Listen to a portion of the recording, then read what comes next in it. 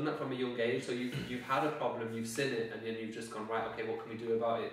From your playground days when you're selling biscuits to all the issues that you're getting, which a lot of us will watch on your YouTube, like literally it's like an event, like we can't wait for it to come out, and we're sitting there like watching, waiting for it to premiere, man.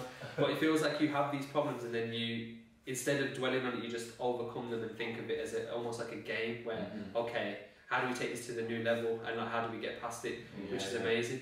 And just touching on that point, because it's something that we haven't discussed yet and I wanted to, your YouTube, right, it has blown up like crazy. Oh my god, it's gone from, I saw your post the other day, it went from 0 to 666, which obviously you're like, yo, someone subscribe, quick time, this number's not in the space of what, like 2 months? Like 4 now, I think. Has it been 4 months? That's crazy, because it feels like you release a video like every other week. Sure.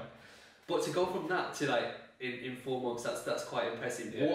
What sort of, okay, first of all, when you started the channel, what made you want to start it? And then number 2, what sort of direction did you have for it, and has that changed? Or have you just gone with what you wanted to start with? To answer the first question, I think we wanted to be a channel that we wish we could have watched when we was first starting. So I know we've mentioned it before, but like a lot of people try to sell you the dream, they don't tell you about what can go wrong and stuff. So we wanted to just jump straight into it, and then listen, I know a lot of newbies, they will just try and they'll find out someone on YouTube, or they'll see someone somewhere doing well, and then they'll reach out to them on Facebook. And then we used to just do that, and then it would just be like, let me call you, it'd be much easier. Okay, cool, right then, hello.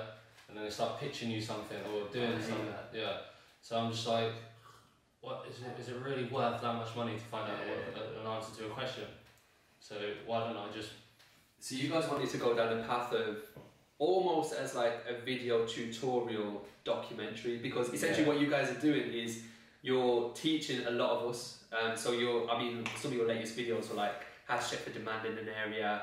You're talking about like sort of like tenanting your HMOs and the problems that you have. But what you do, which is different from everyone else, is you actually video record yourself. Some of the clips are just hilarious in its own, but anyone that hasn't watched this, they're gold. But it's because you don't change the way that you are. You dress the same, you talk the same, you just are yourselves online. But I've noticed a lot of people that are tuned into your channel, they tend to learn a fair bit from like what you're actually like, sort of like the videos that you're putting out there. What sort of direction do you want to take it moving forward? So I know obviously it's like, you've built a good foundation, a lot of people are learning from you. Do you still want to have that as the case, or do you want to sort of like move to other projects? Or so like, for example, our next video is like we're going to be taking on a deal, or we might be taking on a deal, we haven't made an offer yet. So what we're going to do the video about is everything we do to check the due diligence. So title deeds, planning permission, check the license, check the demands, walk the streets alone, speak to the people in the area.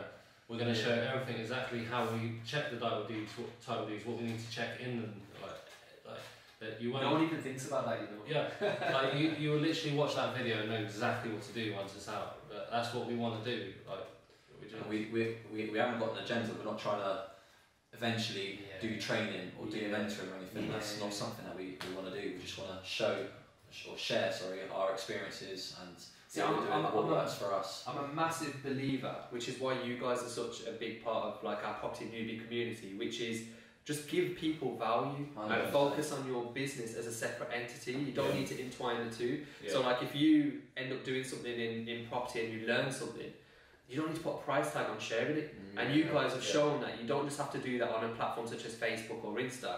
You've actually gone online and done it on something like YouTube, which is scary, man, because you're putting yourself out there to be exposed to the whole world, man. So fair play to you in that respect. Appreciate it, mate. Thank you. For anyone that wants to do like YouTube as well, and you're probably just thinking like, oh, what's people going to think about me? Yeah, that's exactly what people going to be commenting on my haircut. No, but the first thing, right? You see the first video I ever made. I was just like, we need to have a YouTube channel.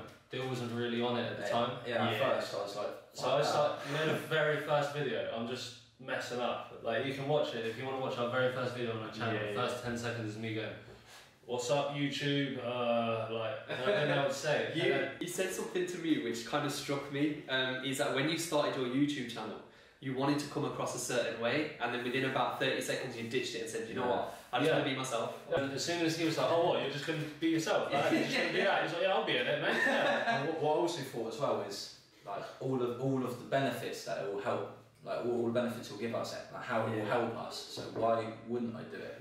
Am I worried about what someone else thinks of me? Like, why wouldn't I do it if it's going to help me? It takes a brave person, and this is something that we were talking about earlier, in the fact that we live in a generation now which can sit behind a keyboard, say their opinions and views, ensure that you read them.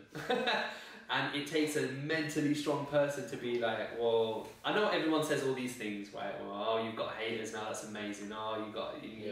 But in all honesty, that means nothing, because the comments that people leave are still going to affect you and still going to be hurtful. But for you guys, how do you handle that? Because property is one of those things now. It's coming under the microscope, isn't it? I think at first I couldn't deal with it very well because I'm from a background where if someone mugs you off, you ring them or meet them, right, and then you settle it, right, like, however that will be done, like just a chat or anything else in this case. But if like you, if I'm just online now, it's a new thing for me. I'd never been online 6 months ago.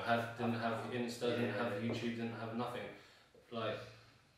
Even 2 years ago, I used to have a £10 phone. Like, that's just what I used to have. Like, but so I've never really experienced someone being just completely lying about me, and I can't do anything about it. I just have to sit there and be like, oh, alright, well, I just got to deal with that. But it's like now it's just like, basically from speaking to you, mate, like you sort of told me just like, it's like.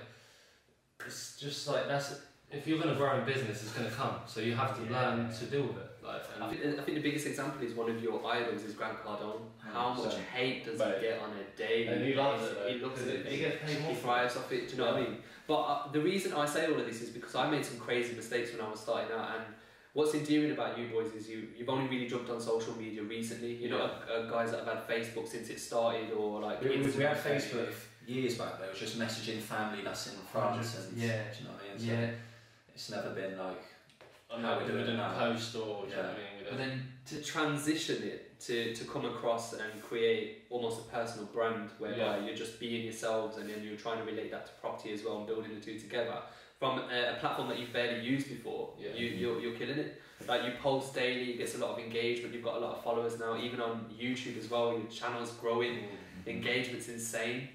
But it takes a lot of bravery to put yourself out there in the first place. Yeah, definitely. Just goes back to, like, if it's going to help you, do it. And just don't care what others think of you. And like I said, your main objective is to not only document your journey, but then also to help other people as well. Which brings me nicely onto a little something that I want to like sort of share, man. So